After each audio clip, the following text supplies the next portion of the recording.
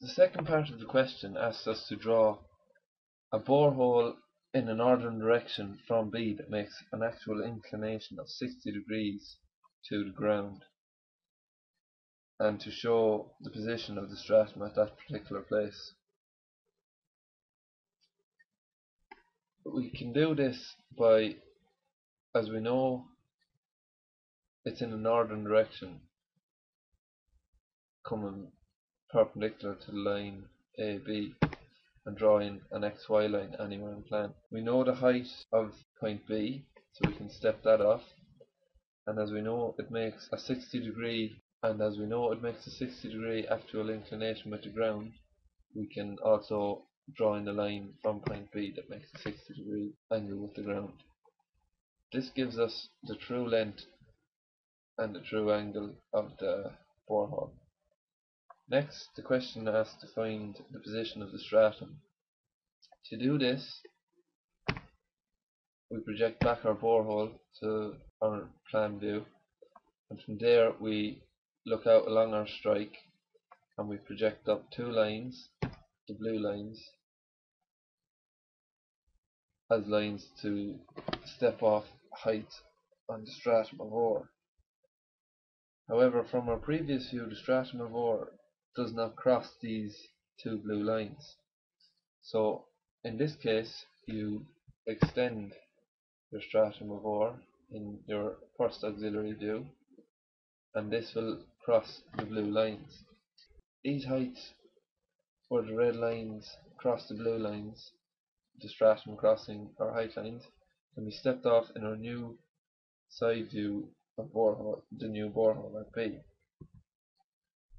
Stepping off the heights, we now know the position of the stratum of ore, and the ore can be drawn in.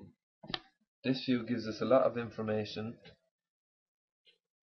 including the height the new borehole cuts the stratum of ore at, or exits the stratum of ore at. As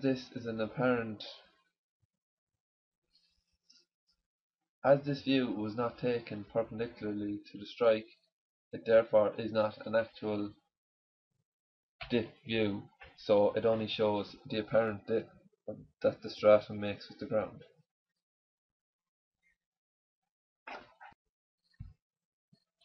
This is the same model we used for part A of the question, with certain aspects removed from it to make viewing of the model easier. For this part of the question, a new borehole had to be drawn at plan at point B. This can be seen where the mouse is hovering over. To look in directly at this and to see what angle it made with the ground, a view was taken perpendicular to where the borehole would be drilled. This view showed the true inclination the borehole made with the ground, and this was projected back into our plan. From there we needed to find the height the stratum of ore would cut this new borehole at. To do this, it was projected back onto the same plane as it was, first to find the two lines parallel.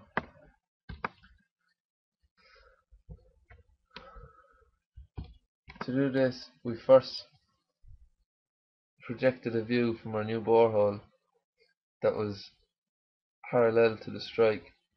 This showed the true dip of the stratum and allowed us to extend the stratum out and to find height points for our stratum of ore. The red dots represent the height points. These were then projected back to our new borehole, and from there they were projected onto our new view. When we found the heights, we marked them in. This allowed us to find the two surfaces of the stratum of ore. This view also gives us a height where the mouse is, that the new borehole cuts the top surface and exits the bottom surface.